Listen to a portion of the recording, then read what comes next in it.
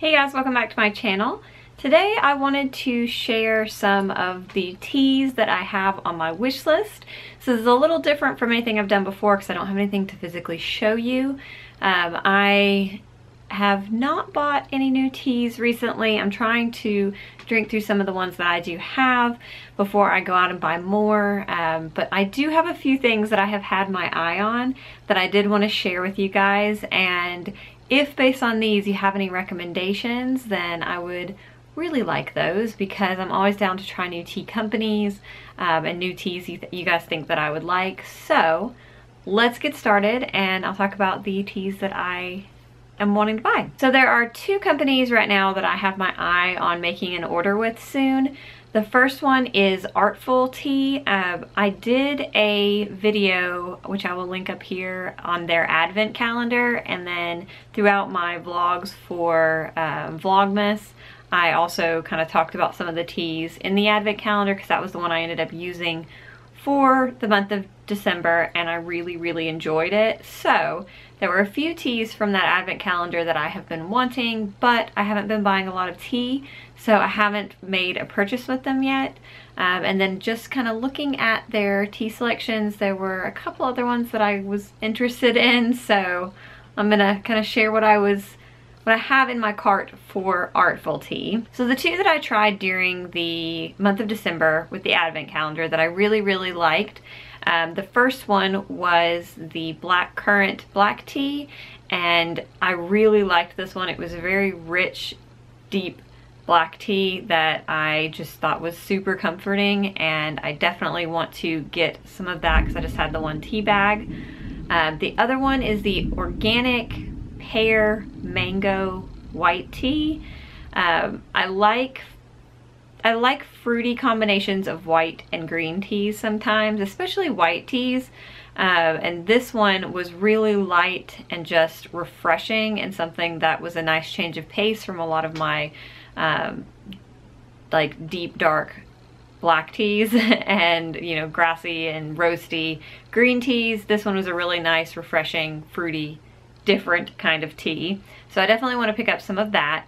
And then I have been on a major vanilla black tea kick, and they have one that's called Vanilla Velvet Black Tea, and that sounds amazing to me. I am on board already. I've not tasted this one, so I don't know what it tastes like, but I've pretty much been happy with almost every vanilla black tea I've ever had, so definitely want to try it. And then a company that I've been talking about a lot recently and has really become basically the new Batiki for me since Batiki stopped making teas, and that is Hojicha No, and they are based out of Portland, Oregon, and they have a wonderful website that I just love clicking through, and their actual physical tea store, if you're ever in Portland, Oregon, go in. It's so lovely, it's cozy, it's wonderful. I can't wait to go back.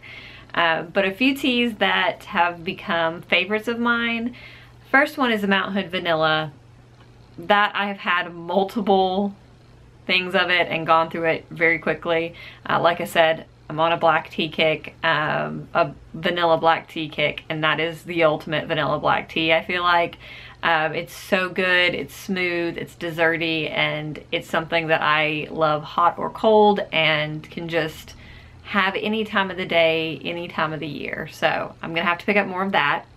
And then in my most recent order, I got a little bit of the Hojicha green tea, and I'm obsessed with Hojicha green tea now. I had it in Asheville at Dobra, and I really liked theirs, and I should have picked it up before I left, but I just didn't think about it. But I've also been really impressed with the one that I had from Hojicha No.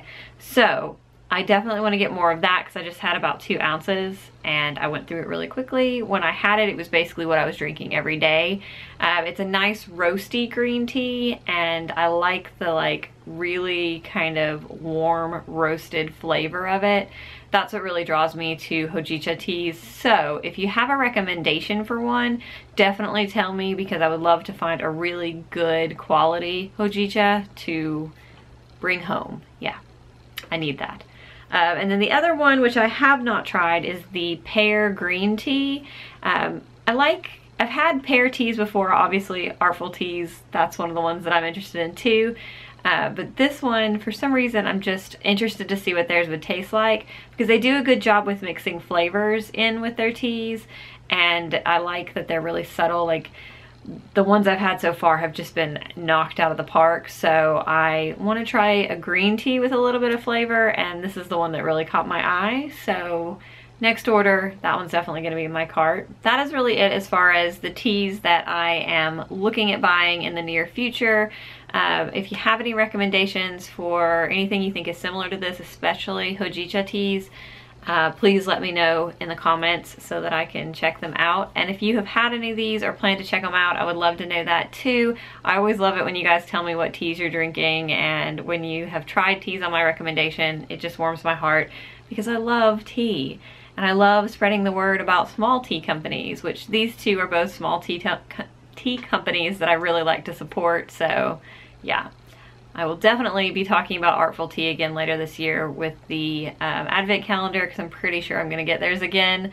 But yeah, if you want to see any other tea videos, let me know what type of tea videos you'd like to see. This one was actually a suggestion from a viewer, so I definitely listen to you guys and try to get to these videos when I can. But I am gonna go get ready for my day, and I hope you guys are having a wonderful day. Bye!